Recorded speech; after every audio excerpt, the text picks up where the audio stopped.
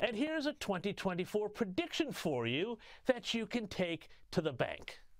What would a second Donald Trump term look like? Well, he cannot be the next president because if he is... You can't imagine the things that he's going to do. Mexico, Canada. We can't go to Canada because eventually Canada will become annexed to America. And shoot visitors to the White House. Yeah, that means he can shoot the First Lady.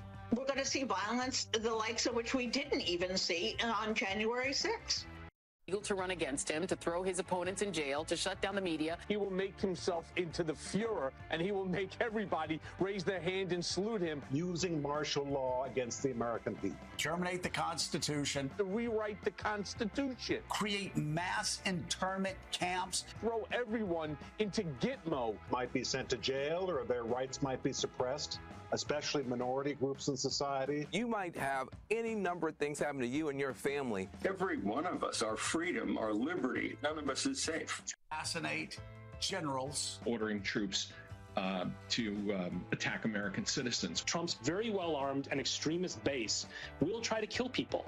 He's going to basically burn the house down. He will unravel the institutions of our democracy. Draw similarities between Mussolini and Hitler. Adolf Hitler and Benito Mussolini. Makes Donald Trump even more dangerous.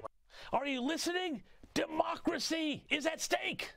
The end of democracy. Yeah. I think that could be the end of our democracy. But democracy is dead if Trump is reelected.